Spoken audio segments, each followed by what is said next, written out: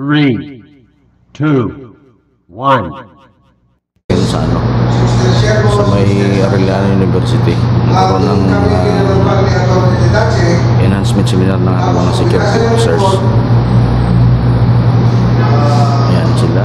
Parang inapura na kulang-kulang. So nagkahanap si Mr. Dedache ng ang topic nila ay basic report writing. Format, which is yun ang i-discuss ko sa inyo. Okay?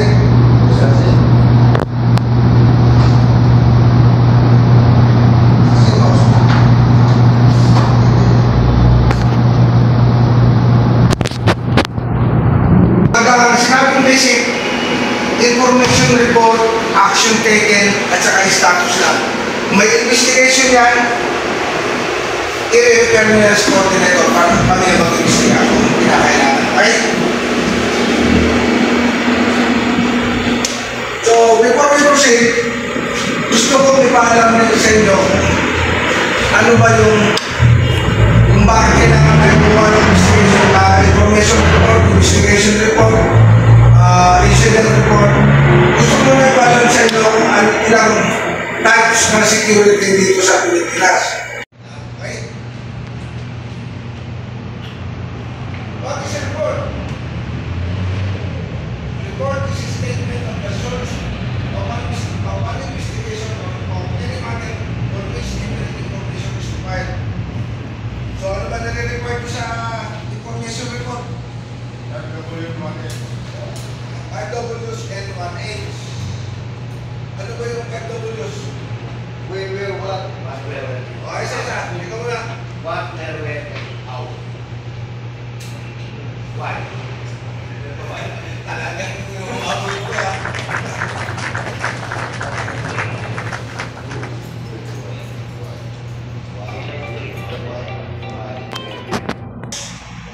Why? Bakit sila nagsutungan? Then,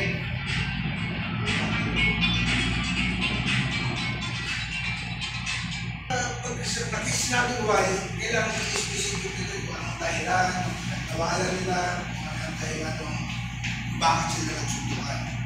When,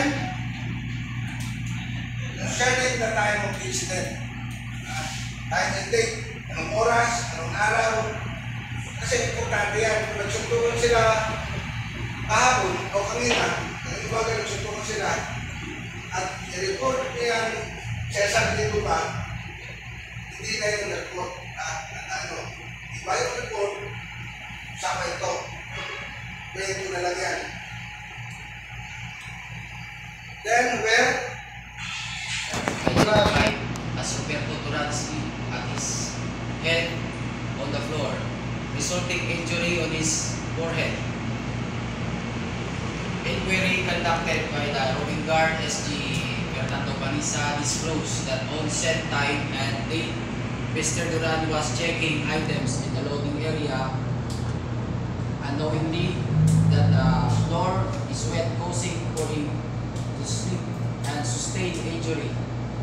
It was disclosed further that the victim was not wearing protection boots against wet floorings. Said employee was brought by SG Panisa and the company clinic for immediate medication, while operation in loading dock number 3 was temporarily ceased due to the unavailability of checker. After medication administered by the company nurse to duty, Ms. Sunshine Cruz, the injured employee was advised to go home and take a 3 days rest. To avoid or prevent some incident in the future, it is highly recommended that all employees assigned in warehouses and loading docks should wear personal protective equipment while on duty. Likewise, roving guards should immediately report any hazards that can cause incident. For information and reference, SG Michael Ramirez.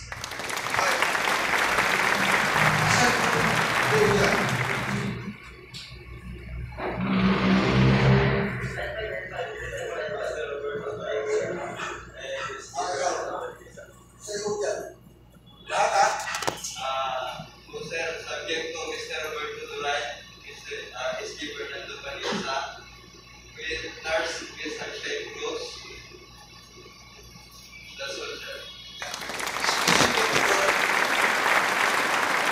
Exam time. Exam na yan. Nag-exam na sila. Walang kopyahan ha.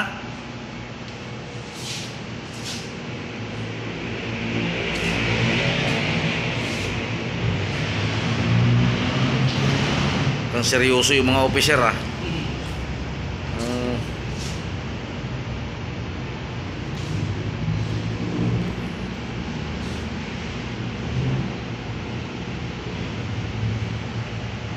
Ito ang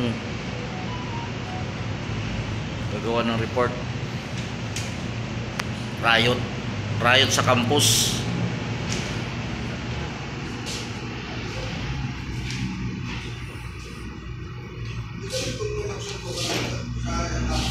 Itong naka-jacket ng arelyano, mga head guard. Ito yung mga OIC at saka SIC.